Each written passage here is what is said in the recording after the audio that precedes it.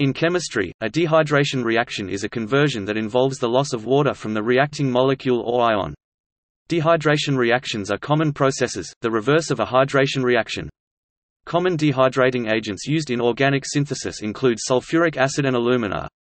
Often dehydration reactions are affected with heating.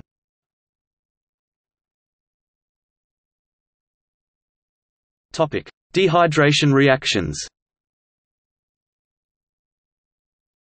The classic example of a dehydration reaction is the Fischer esterification, which involves treating a carboxylic acid with an alcohol in the presence of a dehydrating agent. RCO2H plus RORCO2R plus H2O2 monosaccharides, such as glucose and fructose, can be joined together to form sucrose using dehydration synthesis. The new molecule, consisting of two monosaccharides, is called a disaccharide. The process of hydrolysis is the reverse reaction, meaning that the water is recombined with the two hydroxyl groups and the disaccharide reverts to being monosaccharides.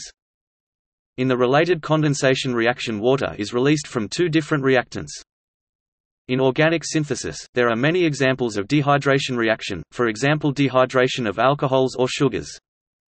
Other examples of dehydration synthesis reactions are the formation of triglycerides from fatty acids and the formation of glycosidic bonds between carbohydrate molecules, such as the formation of maltose from two glucose molecules.